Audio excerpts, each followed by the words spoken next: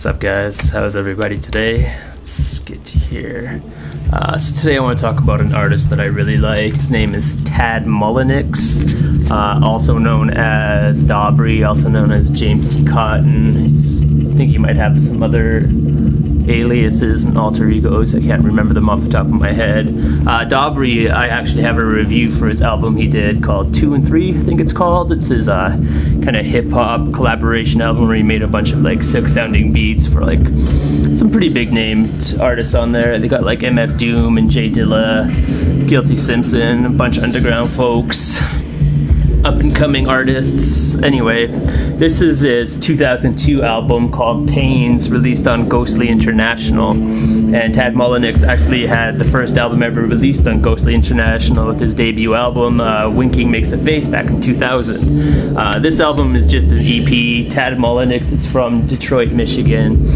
And he's always making like very experimental, kind of abstract sounding music. They all sound kind of like they've got a little bit of like murkiness to them, very abstract sounding. This album's got a whole bunch of kind of IDM influence. It's got a lot of dub influence on it. Everything's kind of very, like I said, murky and muddy.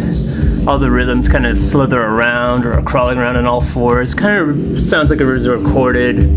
Like, even though it's an electronic album, it sounds like it was recorded in like some sort of leaky basement in like an old house. There's lots of weird echo going on and weird kind of sick sounding sounds. I really enjoyed this album. I like anything that sounds very, very strange, very dark, has a lot of hiss on it. Like I said, a lot of pops and cracks, weird kind of staticky noises going on, but also has like treated sounds and unusual tones. Like some songs had like this kind of sound where it sounds like someone's playing like a broken violin, played through some sort of weird filter, and like treated bell tones.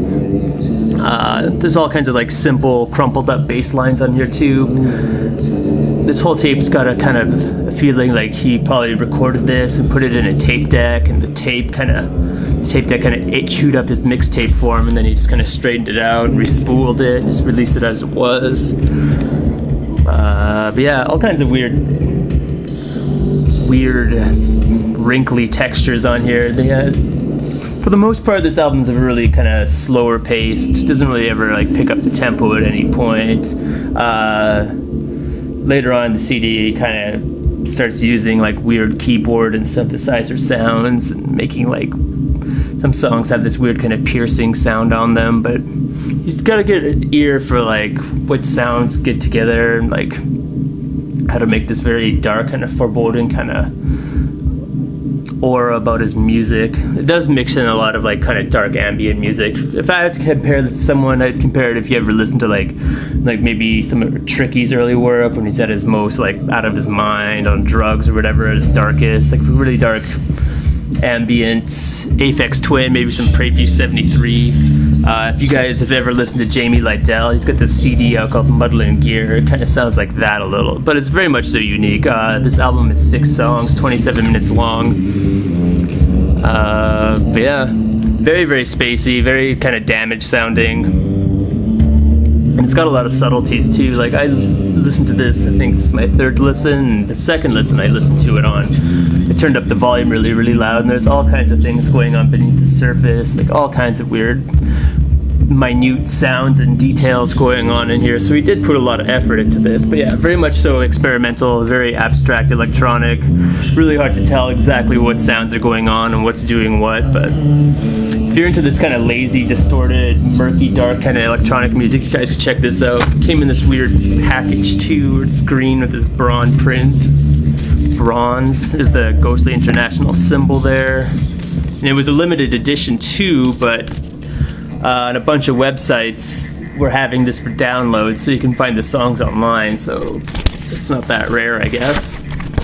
I just picked this up at the record store. On the at most independent record stores, they'll have this stack of CDs in front of the desk, the clerk desk, the till for CDs. They're either like coming in or going out, and this was on the going out pile, so it was at a discount price. And I recognize the name because I've been into Dabrye for a few years now, because I'm just such an awesome person, just into like obscure hip-hop beats. And yeah, I picked this up and I was really happy with what I got. All kinds of weird distorted chime sounds and sick sounding bass rhythms, stuff that, you know, totally like headphone music, stuff you have to listen to with an open mind for sure.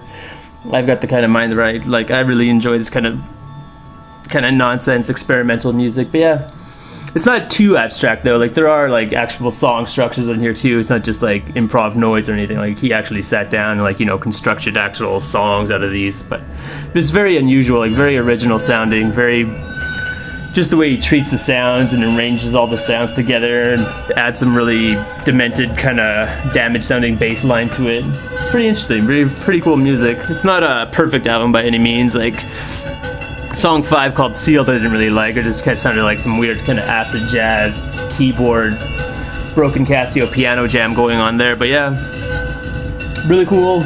Not too avant-garde, it's not all that inaccessible, it's just really dark, weird sounding, abstract electronic music. Tad Mullinix, Pains, released in 2002 on Ghostly International Music. Pretty unusual shit. Check you later.